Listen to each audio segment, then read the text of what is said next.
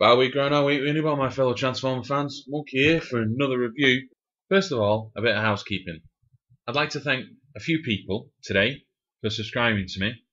And they are Jerry Home, thank you very much. DK TARDIS, thank you. This person's name, unfortunately, is unpronounceable, but the name's at the bottom, and thank you very much. Sir Alan 500, thank you. Alex Lemons, thank you. Michael Smith, thank you, sir. And finally, James Ginty, thank you. All at the bottom, thank you for subscribing, thank you very much. Sir Alan 500 and DK TARDIS have do their own videos. They review their own Transformers. At the bottom, there's a link. You'll like it, I think. So this is a review on a couple of things. 3 things. We're doing Trailbreaker. So this is the 30th anniversary IDW Trailcutter, but from now on I'm calling it Trailbreaker and Hoist. It's also doing the X2 strengthening equipment XT003 upgrade kit, basically. And also I'm doing a review on the repro labels for those kits. So we'll crack on. Oh, before that, I'm also going to do a little reply to Fallen 835, me mate Rob, and his question was, why do you love or why do you hate G1? And so basically, I love G1, and the reason for it wasn't the toys, because I never got them when I was a kid. It was all about the imagination of what they could be like. Sounds really sad, but like I say, I didn't have many toys when I was a kid, so my mum and dad would get catalogs at Christmas, so I'd like go grab the Christmas catalog, the winter catalog, little bits or something, and I'd open it up and get down to the toys and have a look at what's coming out this year for Transformers, and look at it and see the pictures and imagine them how they transform and stuff. About as near as I got to it, really. I had a few GoBots, but that was about it, really. It was only when I got a bit older and I got my own paper round and that stuff. But yeah, so it wasn't the toys. It was the comics. I collected the comics when I was a kid, and I watched the cartoons. The thing about the cartoons was you didn't see an episode each time. You saw part of an episode. It was on a show called Wackaday with Timmy Mallet, and he used to have like this 5-minute segment where he'd show part of a cartoon. So it would take Monday to Friday to watch the whole cartoon. So we didn't see a lot of them over here. We saw season 1 and that was pretty much it. So again, it was, and out of that, what stands out in season 1 above them all, to be honest, is the pilot.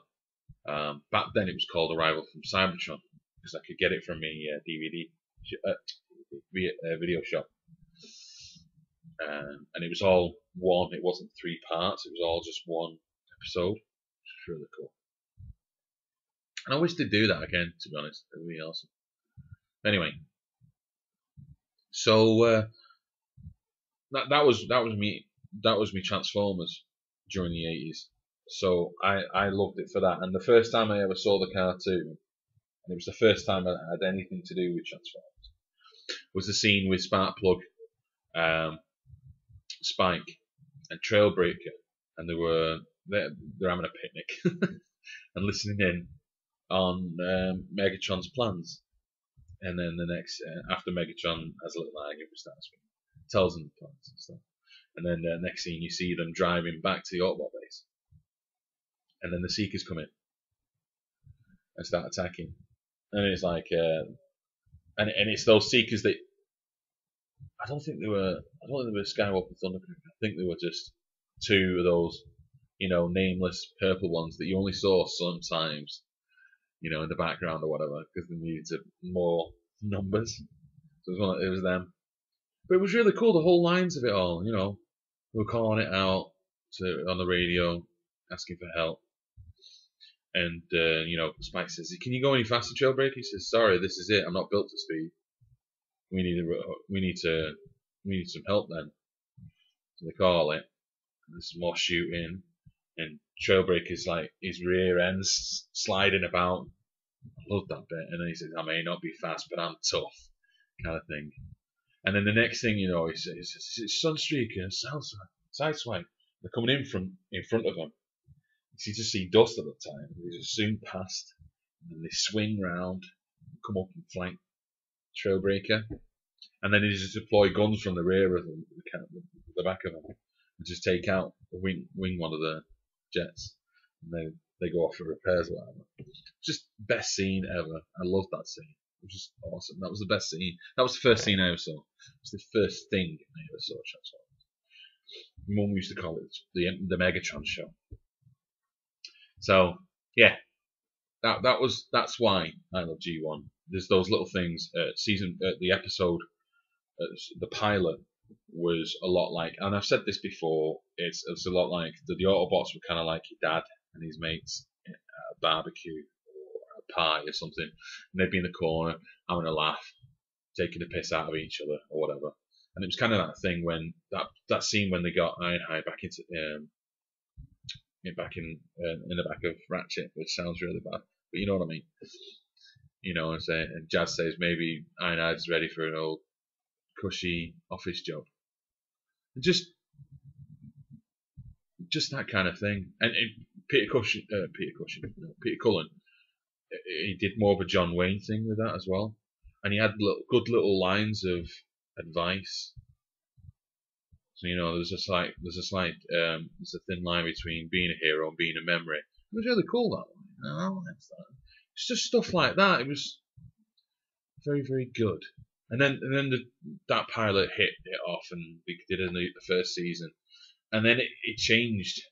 The style, the feel of it changed, and it wasn't the same. So for me, the pilot was the G1 for me, and the comics were great.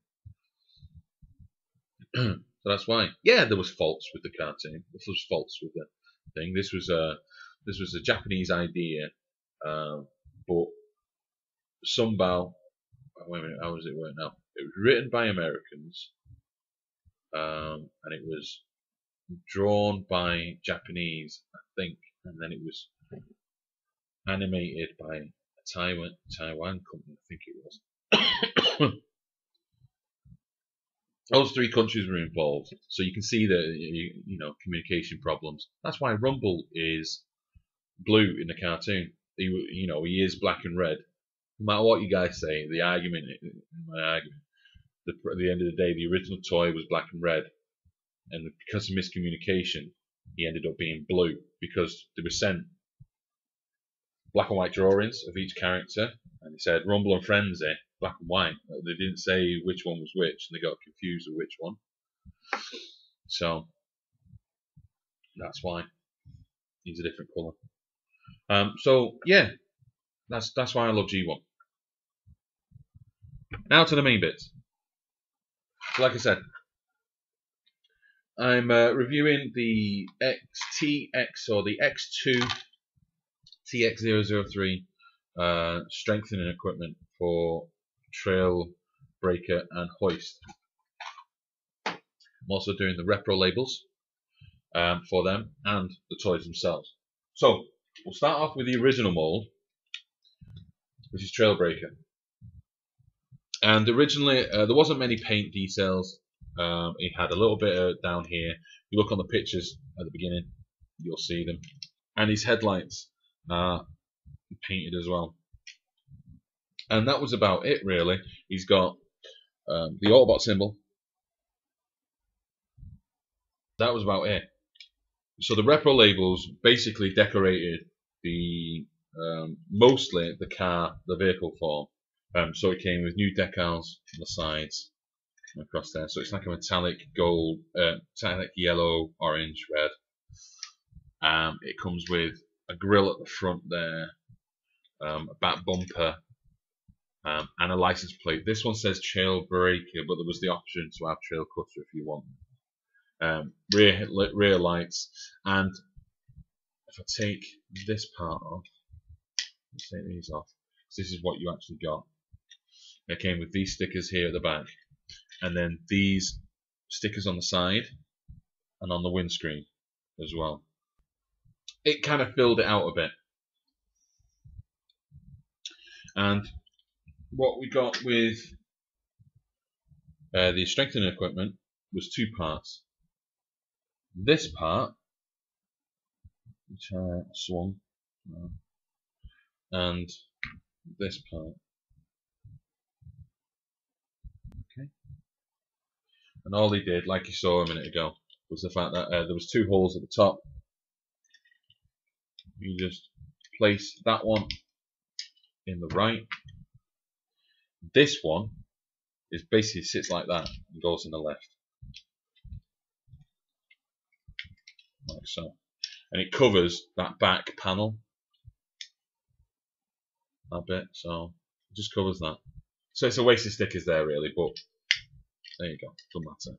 So it looks kind of like, I don't know, it kind of looks like some kind of equipment.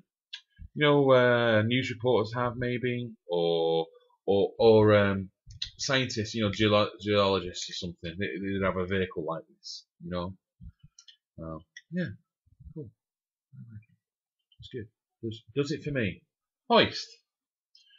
This guy came with pretty much the same decals as Trailbreaker.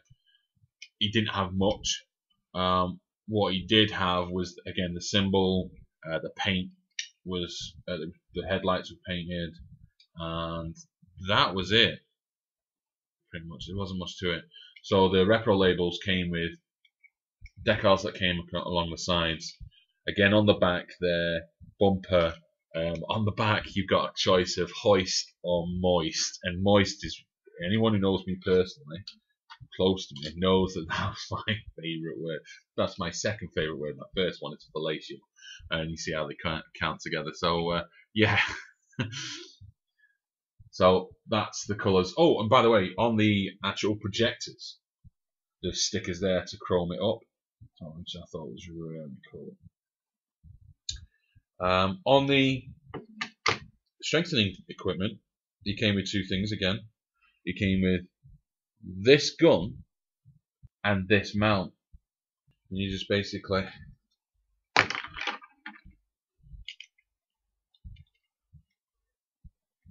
just mount that in the back. It goes as easy as pie. There you go. There we go. And it just sits over that again. So again, that's hidden as well. Okay. And there's two holes. So you got top left, bottom right. Top left is the crane. Bottom right is the gun.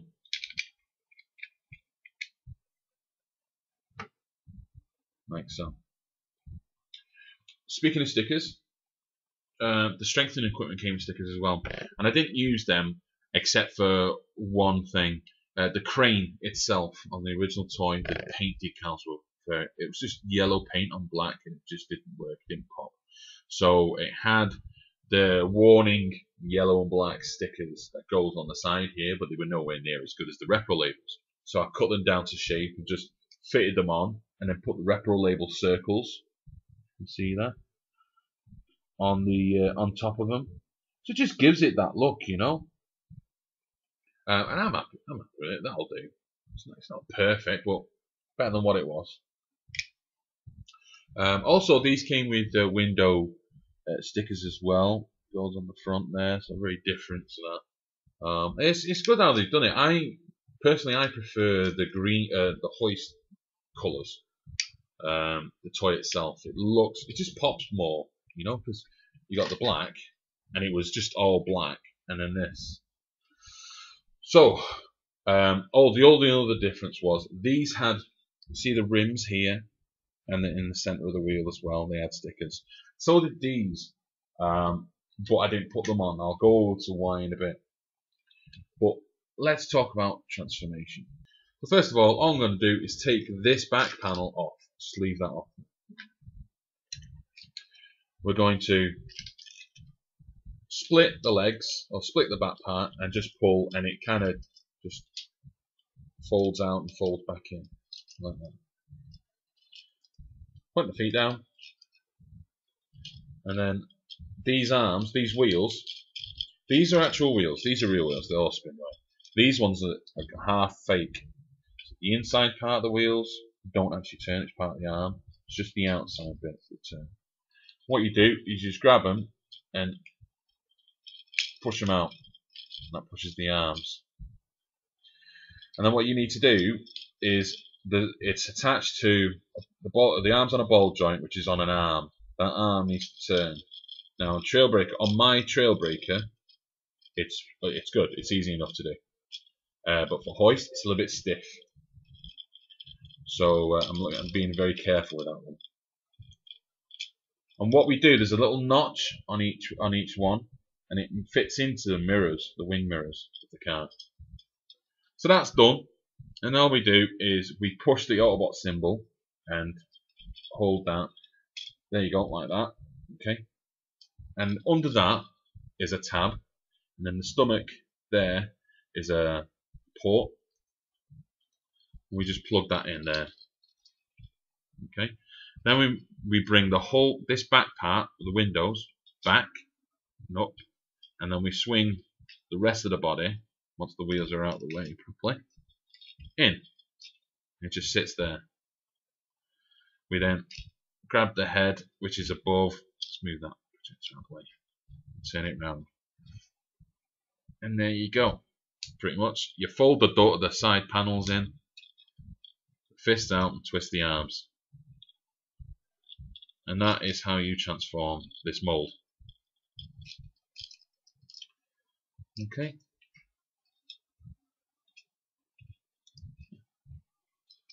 And it comes with articulation in the arms, and pretty good articulation as well. You know, in the elbows, a swivel in the upper arm. His head rotates. Come on, you. Don't be at it. There we go. It has a waist swivel, a ball joint in the hip, rotates in the upper thigh, and the knee joint, and obviously the toe thing because of transformation. The wrists are pretty much it. They can bend slightly, you know, because of transformation, and that is it. That's your lot. And that's all you need for this size. We'll go on to size later though. I'm going to take these parts off and just show you this bit. You've all seen this anyway, but basically it's got a panel underneath. You open that up. It's got a red handle there, and you pull it out. And what people tended to do, no one's shown it yet, is you just put that on the fist, and that's it. That's how you do it. That's how everyone's been showing you, but that's not the case. That's not how you do it. Okay. What you do is you pull this one in, put this fist in. There's a hole in the side of the forearm. You just punch it in there, like that, and that's how you do it. Or, instructions don't tell you this either. But I just kept thinking over it, like, surely that's not the way it's done. You do it the other way. Put it on the other side. And that's how you do it. What people have tended to do is just fold that all back up again, pull the projector down, and there's a hole on the top of the projector. And there's a peg right under here. You just peg it in there. And that's what people tend to do. And I think in the photo on the intro of this, it's got it like that. Okay?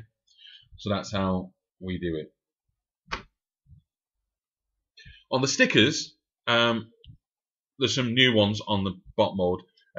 You got thighs, upper arms, forearms, and that is it. Oh, there's another set of stickers there, blue ones there. That is it. But you know what? It makes it look a lot better. It pops a bit more. And the additional parts, what we have these two parts. Now this part is very simple, as you can guess. It's the main gun for him.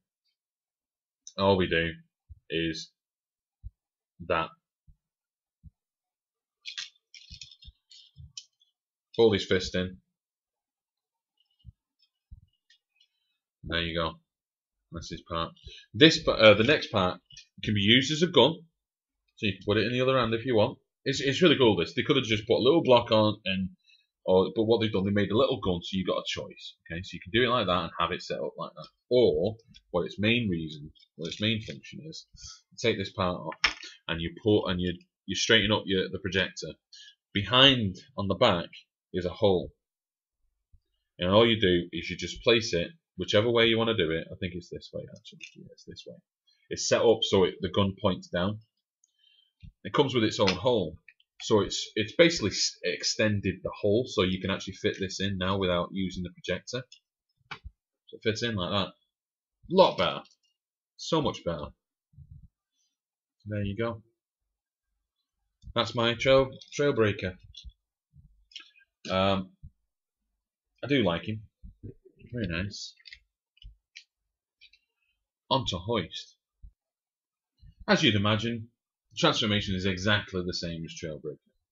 I'm just showing you the actual decals, articulation exactly the same. It's the same mold, so you know, WYSIWYG. What you see is what you get. Again, paint stickers on forearms, upper arms. There's 2 sets, same colours, blue as the Trailbreaker on that bit there. What else have we got? Oh, stickers here look different. We have the thighs again. This time they've got some on the knee pads as well, the orange knee pads, which is kind of cool. I do like that. And that's the difference. And he does pop a lot more, I think, because he's not black, like I'm saying. What you're supposed to do with the crane is you obviously take it off of the back, fold the hook in and fold it over again. And it's supposed to be a gun. Yeah, okay. Because that's what Hoist is all about. Anyway, moving on. Had to give him something, didn't they? What you do with the other bit, I haven't taken it off. It doesn't come off. Well, it does come off, but you can keep it on while you transform it. What you do now is this part here fold down, and then if I just tilt the projector forward out of the way, there's an arm. If you just look, see that like type of T-junction type thing? I don't know what you call it. Just that folds out and it swings all the way around. What you need to do is just fill about with these a bit, do that, fold it all the way around, and there you go. That's transformed. It's all done. With the gun, okay, we open the side panel, which is under the forearm. We fold the fist in, and we place that part, the peg, into the fist. Close it back up, and there you go. Projector right, and that is it. He looks really cool. I do like him. Right, so my thoughts. Oh, this part I just put back in the part there. We'll go over the stuff that I don't like about these. First of all, the toy itself. I think everything's pretty good. Like I say, my Hoist, the actual part that joins the body to the arm, it's stiff, which is where it's attached to the actual wheel. It's really stiff, so I need to be really careful with that. And if you do it, don't use the arms because that peg, that ball joint could snap off. But that's just mine. It might not be with yours either. The other part is they're not big enough. And it sounds like a broken record because we seem to be saying that, but they should have been. Not the fact that the deluxe is too small; it's the fact that it's a deluxe. It should have been a Voyager. They're big boys, you know. They need to be big toys. So that's my thought. That's the only letdown. I mean, paint decals, yeah, it would be nice, but if it's to save money, then so be it. I can get the repro labels and sort them out. That's the toy. The extras, the gun on Hoist, well, the peg was too big, so I had to shave a bit off. It would not fit on this part. It would not fit on the fist, so I had to shave off with a blade. Be careful if you do that. But incidentally, because I've done that, it's a little bit loose on here because it fit perfectly before on this. It was a little bit tight, but I shaved it off. This fits perfectly on the fist, It's a little bit loose on here now. This doesn't fit that much. I'm going to have to put some polish on there or something, just to tighten that hole up so it'll fit better. But apart from that, that's fine. The plastic's good. The plastic's decent enough. It'll do. For hoist, for Trailbreaker, the parts are fine. There's nothing wrong with these parts. I like them. They all fit properly. And the last bit is the stickers. On these, have got rims. Those don't. Even though it's got paint, the rims have been, the wheels have actually been painted anyway. The problem I had with the stickers was they weren't cut deep enough, so I had to do some cutting myself, and it was a nightmare. So much the fact that I didn't use those stickers, because they were just chopped to pieces. So that's my review on those three things, which is 30th anniversary of Trailcutter and Hoist, and the X2 T003 strengthening equipment, and the Repo labels. What's that toys? I hope you found it.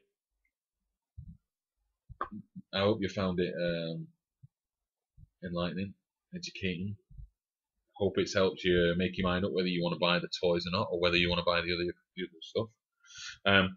If you're umming and ahhing whether about the stickers, they are good. They're worth getting. If you want your bots to look good, then yeah. Repro labels are really good anyway. I would say get them together. Get something else so you can get the free stickers to go with it.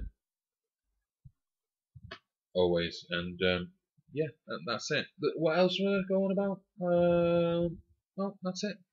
So, thanks for watching. Until next time, take care of yourselves and each other. Be good. And I'll see you next time. Take care. Bye-bye.